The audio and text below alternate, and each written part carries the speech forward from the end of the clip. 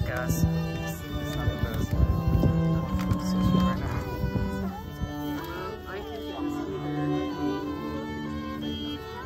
maybe it was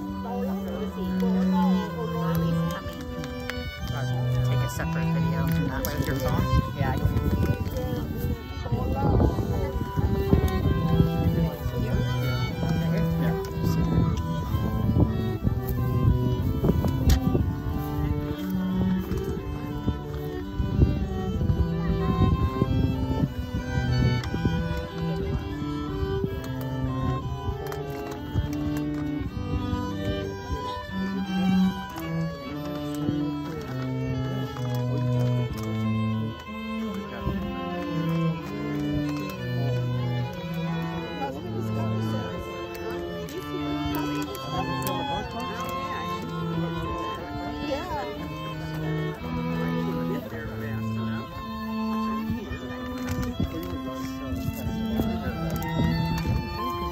Our heart over there.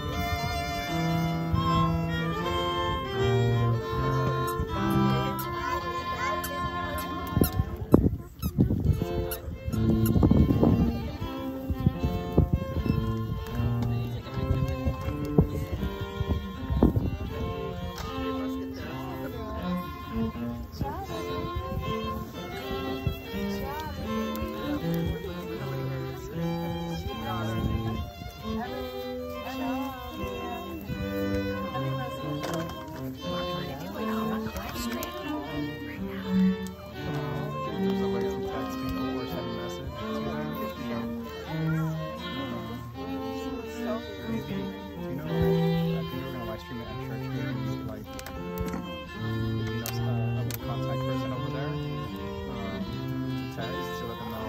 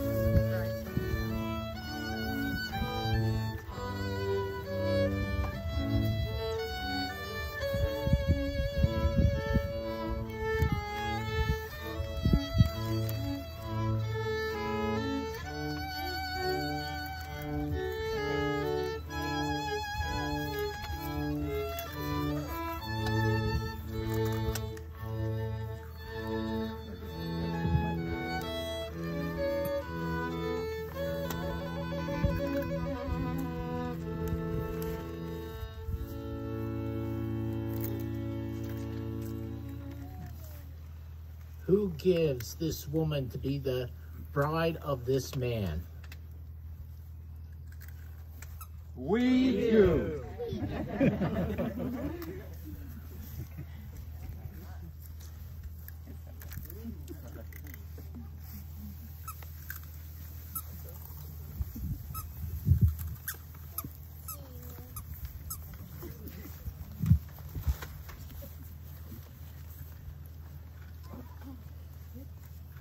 there was a desire on Judah and Karina's heart for us to share simply a small tradition. Yeah, please sit down.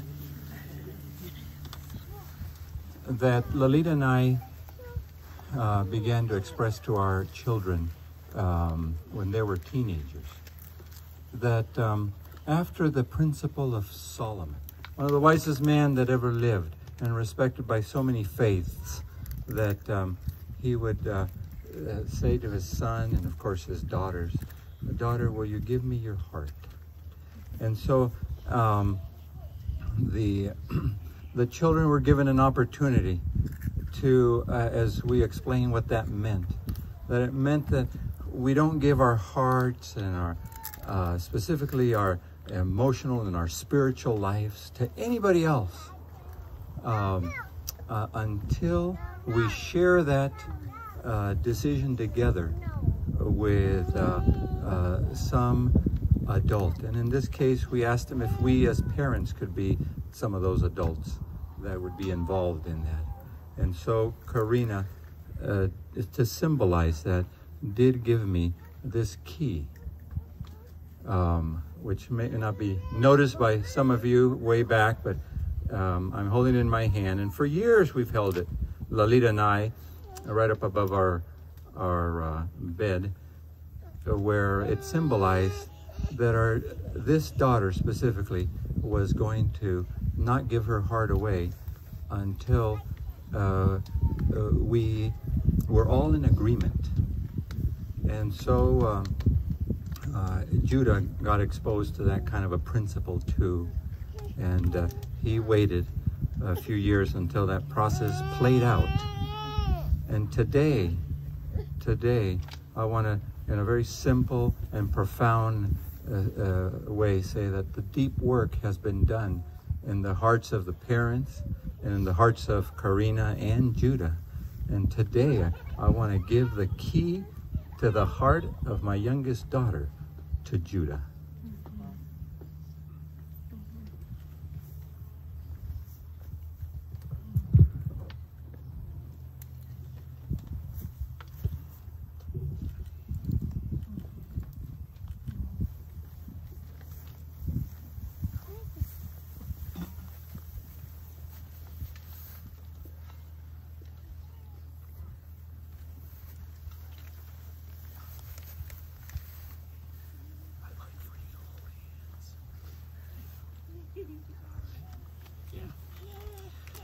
Let's begin this wedding service with a word of prayer.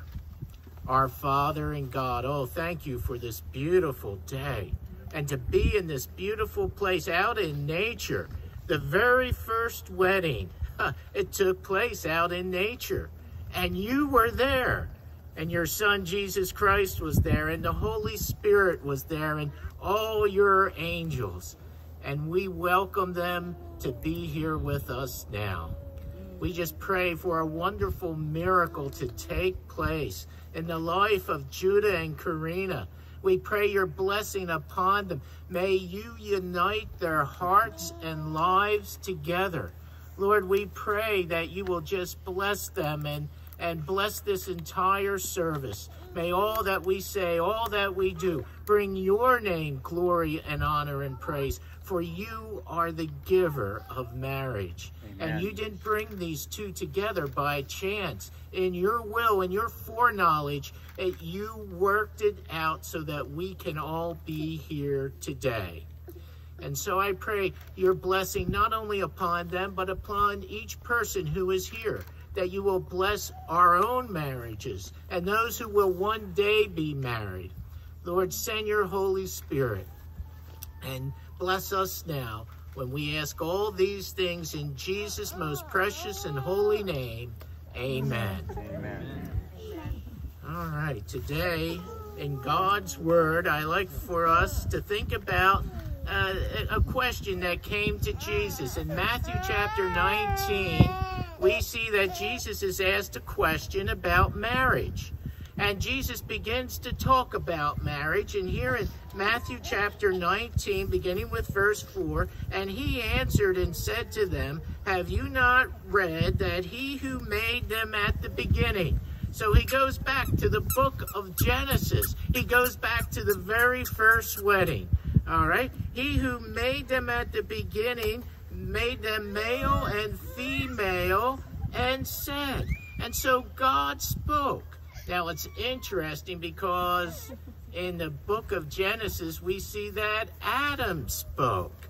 And what we see is God is going to say the vows, and Adam is going to repeat them afterwards. And I believe Eve took vows. And that's what we're here today to do. We're following the example of God's word, of the very first marriage that took place in the Garden of Eden. God had said that it was not good for man to be alone, and that he would find a suitable helper, a helpmeet for him. And Judah and Karina, God has blessed you and brought you to this point. This is a moment of destiny in your own lives. God didn't bring you here by chance. In the very first miracle that Jesus performs, he does it at a wedding at Cana. Here was a young couple that God was getting married. And the good news is Jesus was there, because the wedding would have been a disaster without Jesus being there. And the good news today is Jesus is here. He's with you. And without Jesus in your life, weddings would have no meaning, no purpose. And so today I'm going to encourage you to keep Jesus at the center of your life. Amen. You know, I heard an interesting story. Well, it's a true story. I just heard that Bill and Melinda Gates are going to get divorced. Now, if you've been following this story, if you know Bill Gates, he's one of the richest men in the world. Yeah, riches don't make a marriage last. What makes a marriage last? It's being surrendered to Jesus Christ, asking him in our hearts, helping us day by day, through the good times, through the bad times, whether we're rich or poor, hey, whether we're healthy or whether we're sick, hey, God is always there to help us. He can turn around all our circumstances. Regardless of the circumstances, we can experience his presence, his help, his blessing, his peace, his strength, so that your marriage can last and last for all eternity. You know, it's interesting that a number of years ago, when Judah and Karina met, all right? They met at a young adults meeting, and they played a game called Compatibility. And Judah and Karina were on the same team. All right, and believe it or not, they won the game. All right, now Judah thought, hey, that's a good thing. All right, he said, hey, this is a sign. But now Karina just realized this is just a game. All right, and God had plans for her life. All right. And after she spent some time in Thailand as a missionary, after she came back, all right, with her parents' approval, all right, with God working in her own life, and God working, she could see God's working in Judah's life, and then her heart was awakened to what God had planned for them today. All right, so I'm grateful that these two were brought together by God. Now, a marriage doesn't just happen by chance. You know, we are counseled in God's word. The Apostle Paul writes this, especially to the husbands. He says this twice, Judah. He says, husbands, love your wives. All right? And you know, I took a look at how the Bible defines love. You know, it defines it. It says love is patient. Love is kind. Love does not envy. Love is not proud. Love is not rude. Love is not self-seeking. Love is not easily angered. Love keeps no records of wrong. Love does not delight in evil. Love rejoices with the truth. Love always protects. Love always trusts. Love always hopes. Love always perseveres. Love never fails. Amen. This is the kind of love that you should have for Karina. But, you know, I found in our own lives, we don't have that kind of love. That is God's kind of love. And the only way that we can experience this love is by sitting at the feet of Jesus and allowing him to fill you with this kind of love and allow that love to overflow from your heart, all right, to Karina's heart. Okay? Now, God also says something to the wives here. He says, wives, submit to your own husbands. Now, he says that twice in the same chapter. I find that interesting. He tells the husbands to love their wives. 2 times he tells the wives to submit. And this kind of submission isn't that you become a doormat. If you remember back at the time of creation, yeah, and God created the woman. The woman was made from the side, from the rib of man, all right? Not from the top of the head, because she was not to rule over man, and not from the foot, because man was not to trample upon her, but from the rib, covering his heart. Yeah, and they were to love each other deeply and fully. And when Karina sees you submitting to God, being loved by God, and allowing that love to overflow, all right, she's going to feel safe. She's going to feel blessed. And she will want to be the woman that God has called her to be. And so both of you need to sit at the feet of Jesus.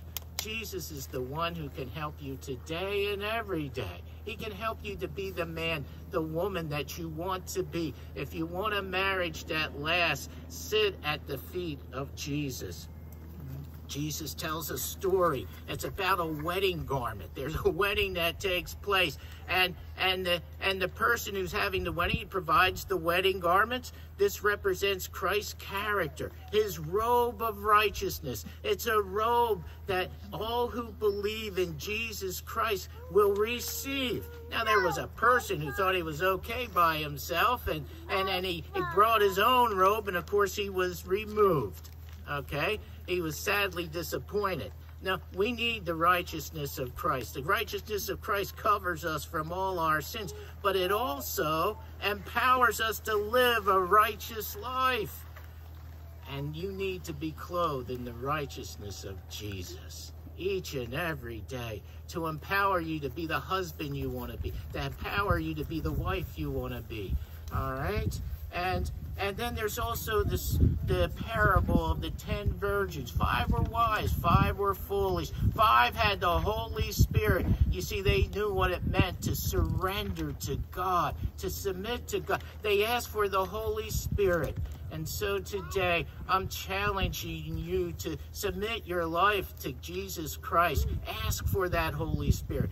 Be clothed in his righteousness. Let him fill your hearts with love and grace and mercy so that you can live that way today and every day of your life.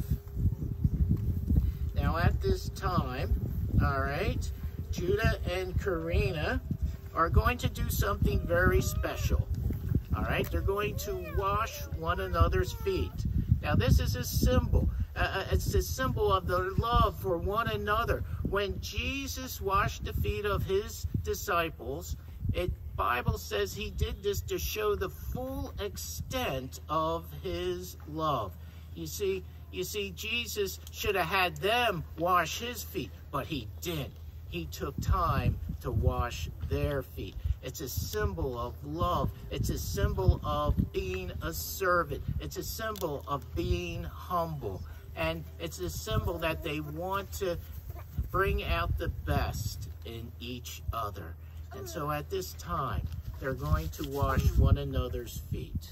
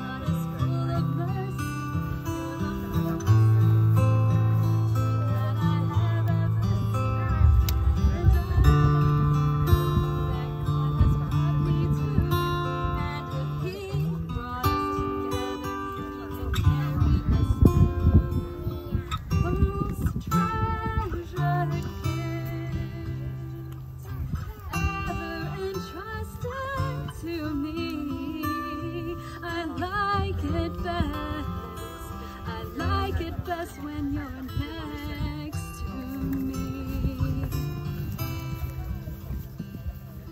Don't awaken love till it desires a gift from God. When it comes, patience till it does.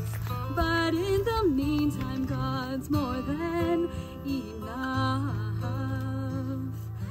See him watching her. See him make her laugh. See her make him grin. By the joy she brings, we rejoice in your love. And we pray God bless this beautiful union, that they may know your love, that it binds them together. We rejoice in your love.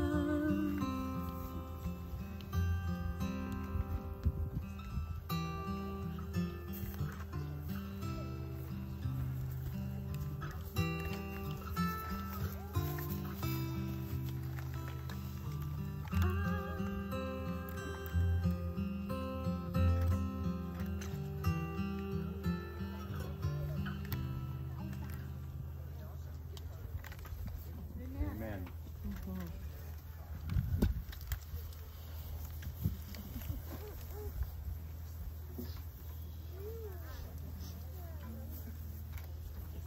The keys on the...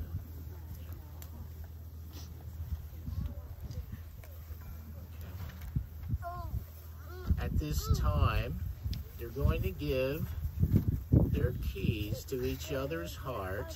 They're going to put it on a mantle over there, which shows that they're giving their hearts completely to God and to one another. All right, and we're going to do that right after the vows. So at this time, they're going to have, all right, the reading of the vows. Judah.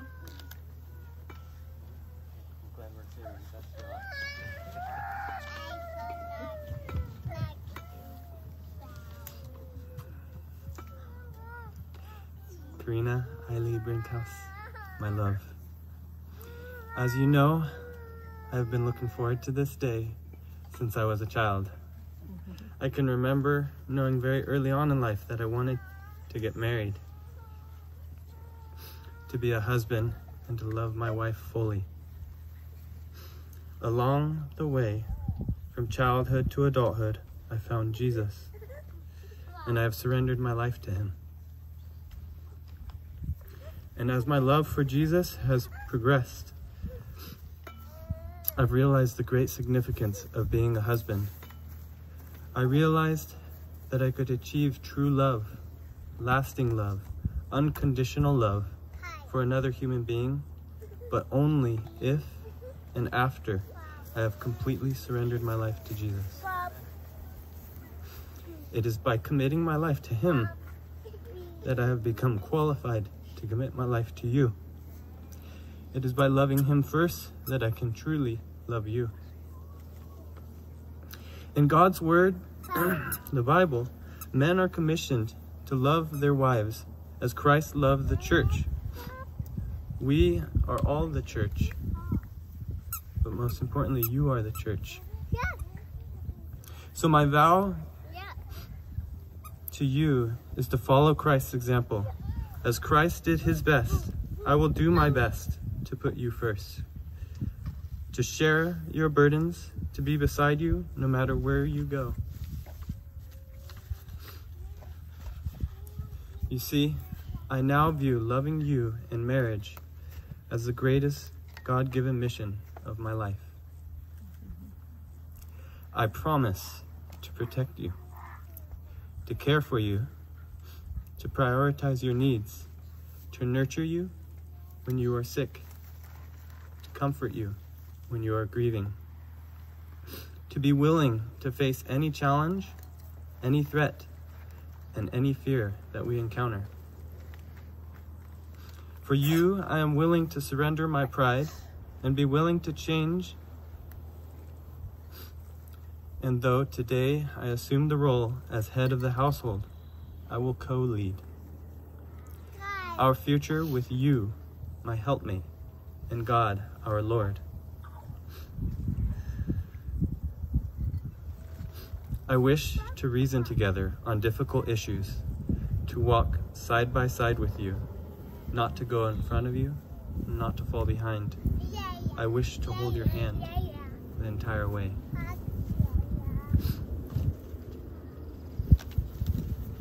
I will hold your hand when we are experiencing moments of falling deeper in love, like this one right now. I will also hold your hand when I don't want to, when my own selfishness tries to tear me away. I will hold your hand through the good and the bad, knowing that you are my biggest blessing. You are so beautiful. Your laugh captures me, and I adore you so, so much. I know that it is human nature to change over time, and that one day you may be a completely different person. I vow to love that person too. A book we've been reading together says, of all the relationships I have, I will value ours the most.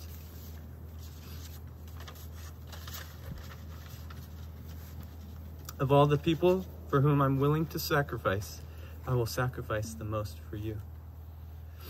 With all your failures, sins, mistakes, faults, past and present, I still choose the God-honoring way to a better marriage and a better life.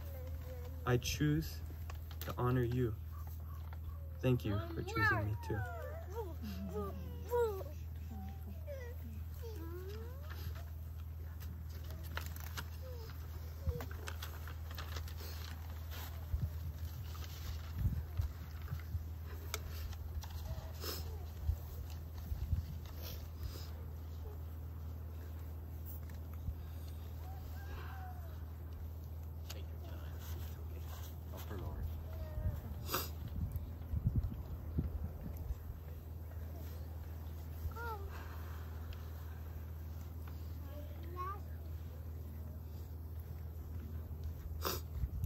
Who would have ever thought that I, the one who shrank from the idea of marriage, would be standing before you today?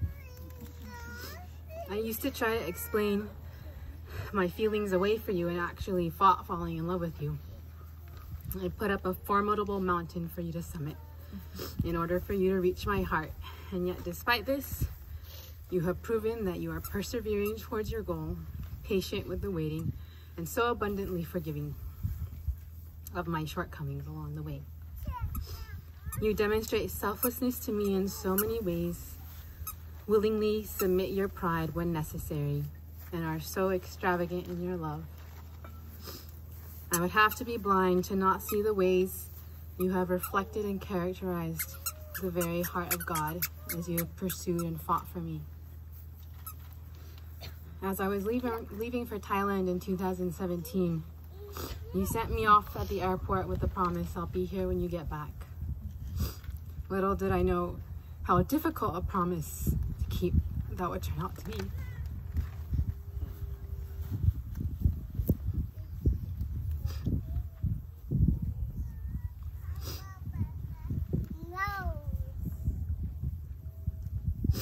Yet, as you laid on what could have been your deathbed, you fought to keep your promise to me. And you did.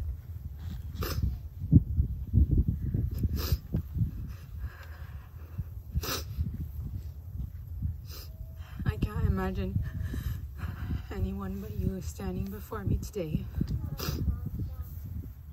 Promises are tricky things for mere humans to keep. But the strength of your love challenges me to deeper commitment. And so, Judah Bear, my chico,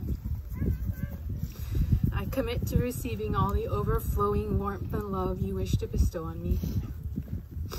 I commit to support you in the vision God gives you and stand by your side as we take on the world together. I commit to massaging your shoulders at the end of a long week of nursing exams. I commit through God's grace to greet you always with a smile and remind you every day how blessed I am to be your wife. I commit to loving Sweetie and caring for her. I commit to always assuming the best of you and avoid jumping to premature judgments. I vow to be the nurse of your dreams when you're sick and need someone to nurse you back to health. I commit to always strive to be transparent with you. I vow to always treasure the sigh of contentment we both make when we hug after a long day. I am not perfect, but I serve a perfect God, and through his strength, I stand by the vows I make to you today. Thank you for refining my character for heaven and helping me understand God's love to deeper levels. I look forward to growing together as individuals, but also into an eternal, indivisible oneness. You are my place of rest and comfort, my constant and my arms of protection. I love you like I love taking a deep breath. And I want to spend the rest of our lives practicing to love you selflessly and unconditionally until we are one day finally home in the sky and united with the source of all true love. Te amo.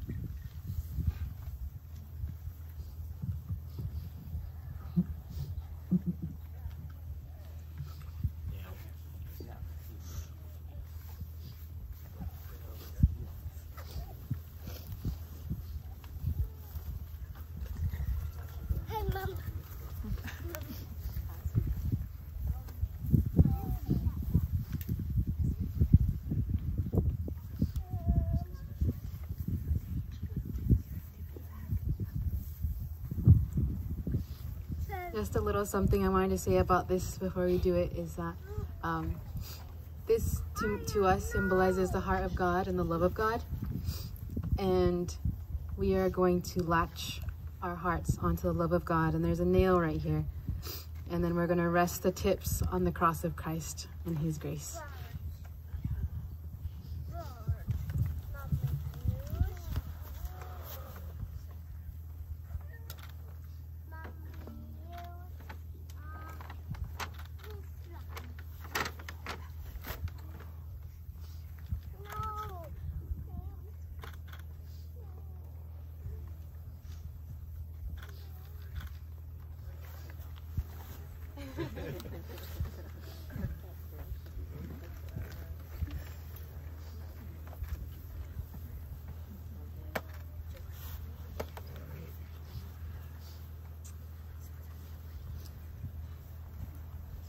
Judah and Karina, since you have made before God and these witnesses mutual pledges of affections and vows of fidelity, I, as a minister of the gospel of Jesus Christ, and by the authority of the laws of the state of California, do pronounce that you are husband and wife.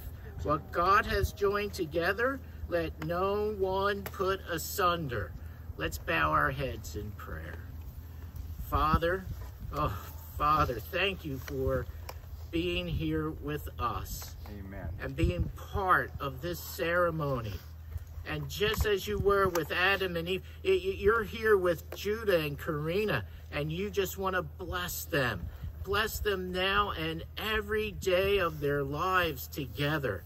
I pray that you will give them peace and joy and happiness, that you will cause them to prosper and keep them in good health. And if rough times do come, and they will come, that they will be just as they are right now, and holding hands together, rejoicing in you and thanking you for bringing each other together. And Lord, keep them until the days when you will come in the clouds of glory. Bless their marriage, and may all who see them know that here is a home that loves you and that is blessed by you. Oh, thank you, Lord, for being here with us now and for hearing and answering our prayer, because we ask it all in Jesus' name. Amen. Amen. Judah, you may receive your bride.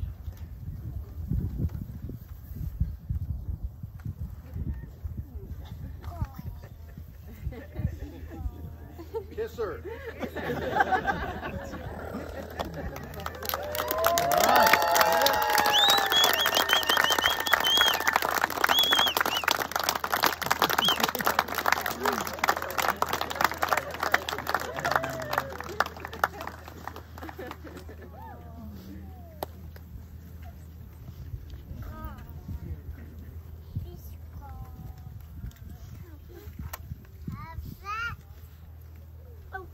Well, it is my privilege to introduce to you, all right, Mr. and Mrs. Judah and Karina O'Shaughnessy.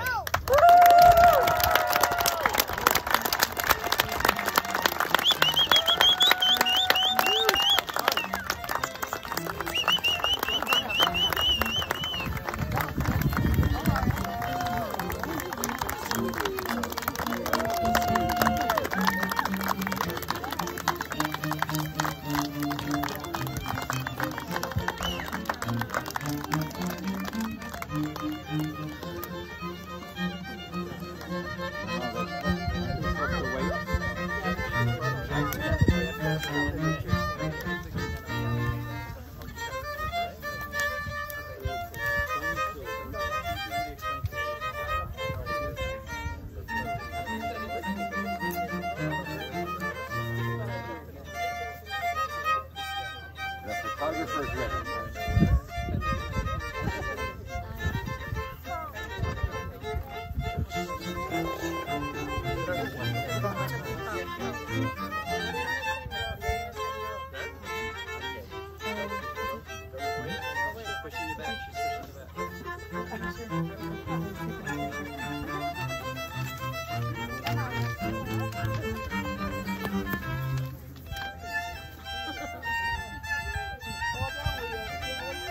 Go ahead and announce the picture. Sounds like.